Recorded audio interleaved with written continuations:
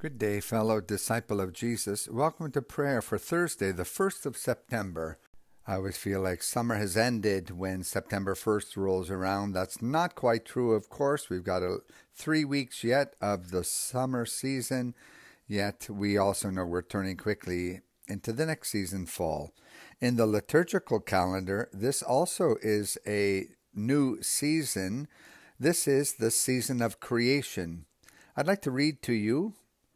Christians around the world are invited to give particular attention to praying and caring for God's creation as part of the global season of creation, observed from September 1st to October 4th every year.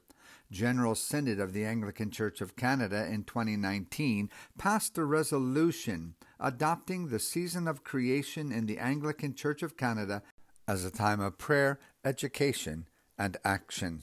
We certainly will be praying for our relationship with the creation throughout the next month.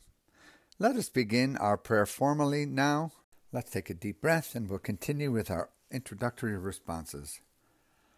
God's love has been poured into our hearts. We dwell in God and God in us. Together, we dwell in God and God in us. Give thanks to the Lord and call upon God's name. Make known God's deeds among the peoples. Together, make known God's deeds among the peoples. Sing to God, sing praises to God, and speak of all God's marvelous works. Together, and speak of all God's marvelous works. Holy, holy, holy is the Lord God Almighty, who was and is to come. Together, who was and is to come. Amen. The Lord, the Creator, rules over heaven and earth. O come, let us worship. Let us pray. Loving Father and Creator of all, we come to you today deeply grateful for your creation. We look around us. We are amazed at the greatness and majesty of all that you have made. Nature around us speaks of your greatness. The vast expanse of the sky, the mountains, trees, lakes, and streams speak of your great design.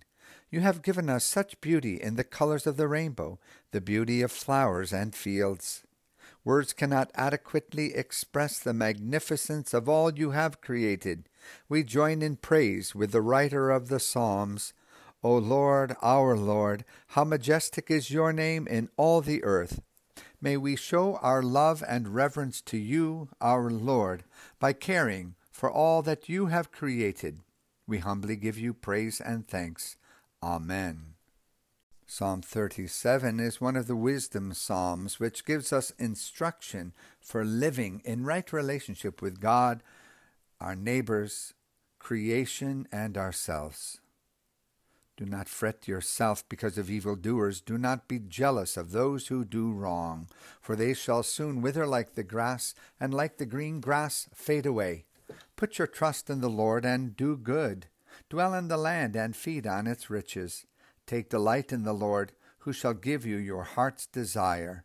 Commit your way to the Lord and put your trust in the Holy One, who will bring it to pass. God will make your righteousness as clear as the light, and your just dealing as the noonday. Be still before the Lord, and wait patiently for God. Do not fret yourself over the one who prospers, the one who succeeds in evil schemes. Refrain from anger. Leave rage alone. Do not fret yourself. It only leads to evil. For evildoers shall be cut off, but those who wait upon the Lord shall possess the land. In a little while the wicked shall be no more. You shall search out their place, but they will not be there. But the lowly shall possess the land.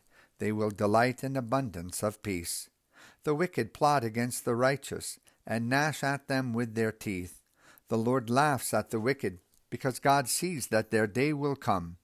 The wicked draw their sword and bend their bow to strike down the poor and needy, to slaughter those who are upright in their ways. Their sword shall go through their own heart, and their bows shall be broken. The little that the righteous have is better than great riches of the wicked.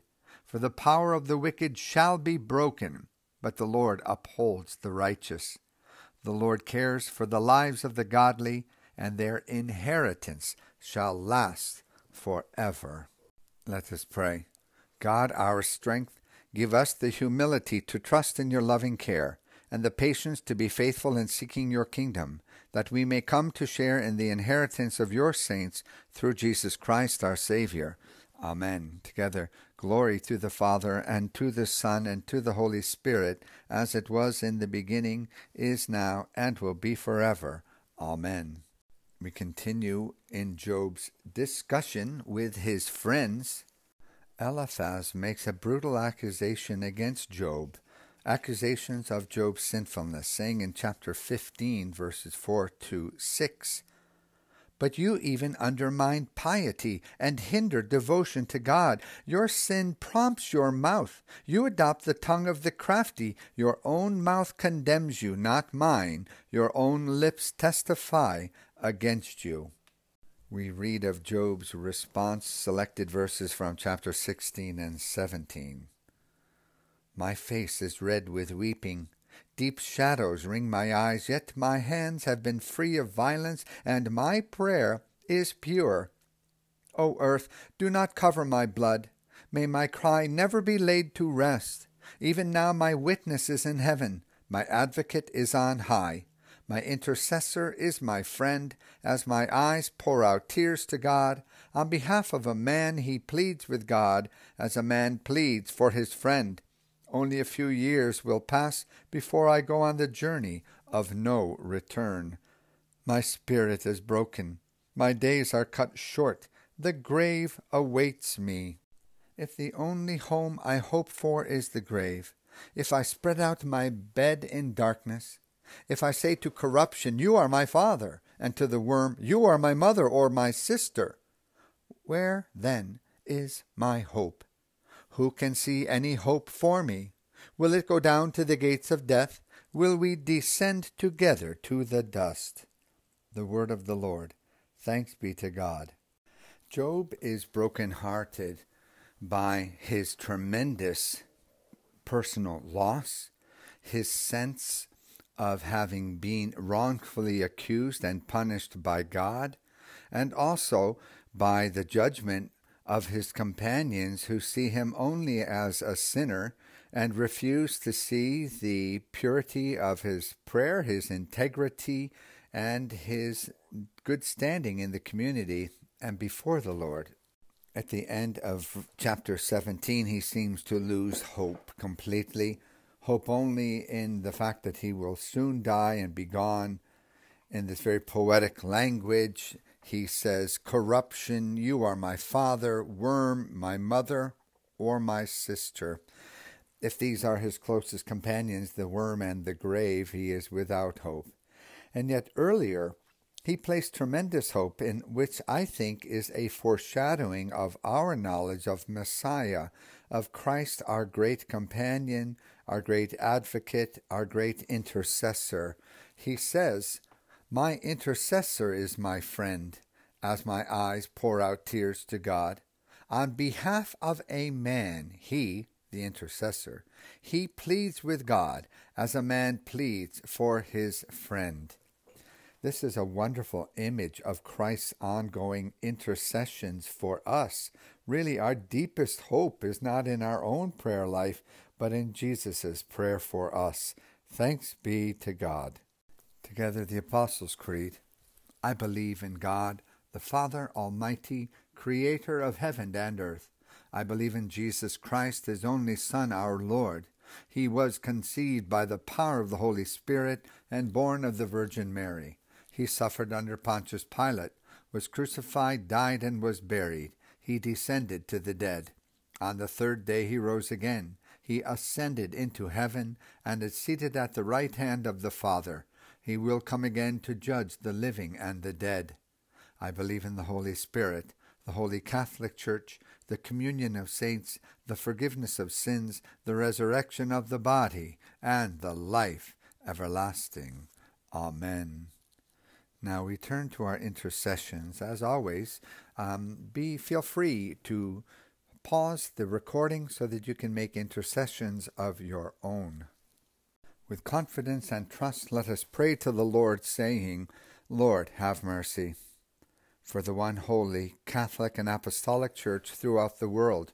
We pray to you, Lord. Lord, have mercy.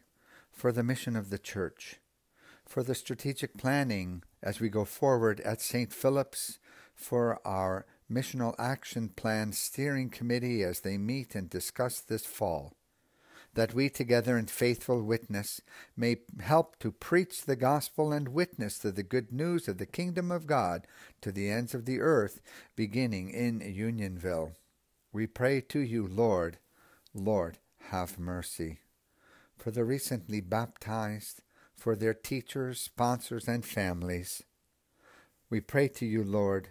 Lord, have mercy. For peace in our world, especially in Ukraine, especially in Syria and other war-torn countries of the world, that around the globe a spirit of respect and reconciliation may grow among nations and peoples. We pray to you, Lord. Lord, have mercy. For the poor, the persecuted, the sick, for all who suffer, for refugees, we pray for Zaki and the Hazini family. We pray for prisoners and all in danger. We pray that you would draw near to the sick. This day we pray for healing for Joan, for Severio, Eleanor, Rose, Ricardo, Laura, Richard, Joan, Michael, for young moms carrying new life in their wombs. We pray to you, Lord. Lord, have mercy. For all whom we have injured or offended, we pray to you, Lord. Lord, have mercy. For grace to amend our lives and to further the reign of God, we pray to you, Lord. Lord, have mercy. Gathering our prayers, we pray, Our Father, who art in heaven, hallowed be thy name. Thy kingdom come. Thy will be done on earth as it is in heaven.